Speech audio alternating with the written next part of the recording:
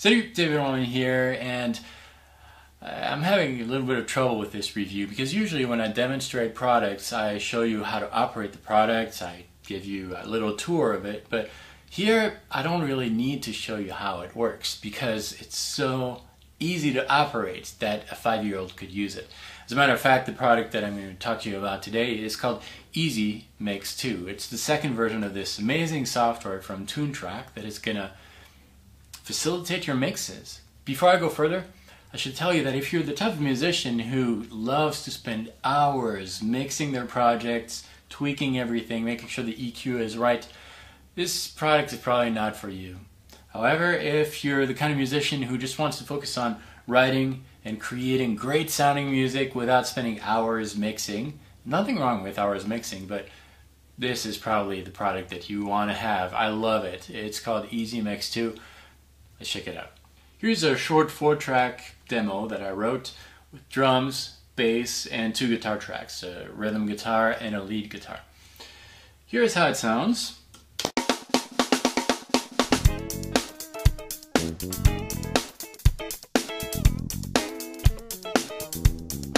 EZ Mix is a collection of presets that you can apply to your tracks to make them sound great without having to tweak them.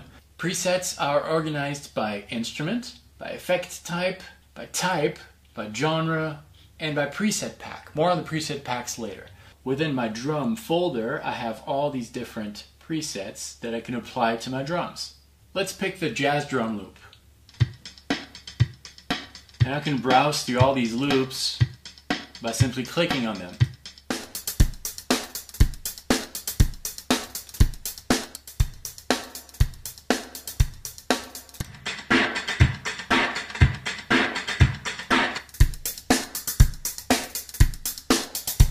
Every preset is made of a combination of different effects. These effects can be seen on the right panel here. Each knob corresponds to a different setting within your preset. On this particular preset, I have the phaser that is active and the resonance speed. I can alter the amount of phaser and resonance on this effect. Let's hear how it sounds. I'm going to increase the phaser.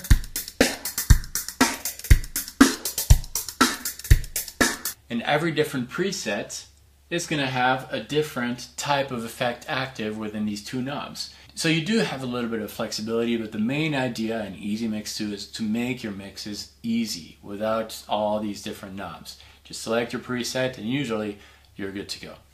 Let's try to create a quick mix with this demo track that I created. Here's my bass track. It was recorded dry on my computer, no effects at all. I'm going to open EZ Mix. In the bass folder, I have all the different bass presets. I'm going to activate EZ Mix. And I can go through the different presets and pick whatever I like. Here's my dry track. Here's my process track. Let's hear it with the drums. It sounds pretty good to me. Again, these 2 tracks are processed with EZ Mix 2.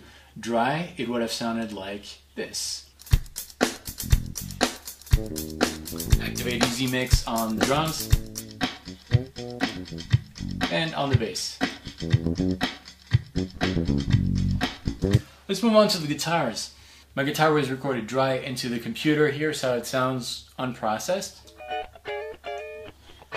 Open EZ Mix.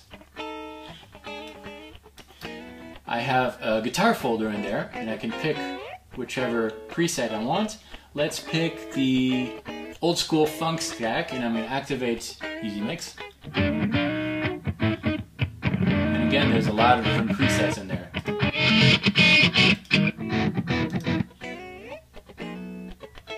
Let's pick this and hear it with the bass and drums.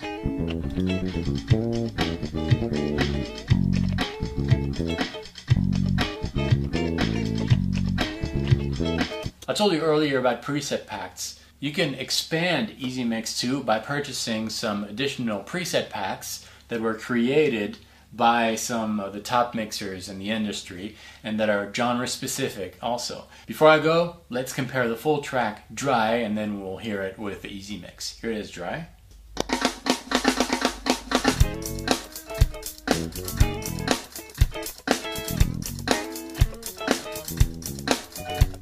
really dry. Let's activate EZ Mix on the 4 tracks. For more info on EZ Mix 2, visit toontrack.com. Check it out. I love this plugin. It's really going to make your life easier. If you don't like to tweak, if you do like to tweak, then just tweak. That's fine.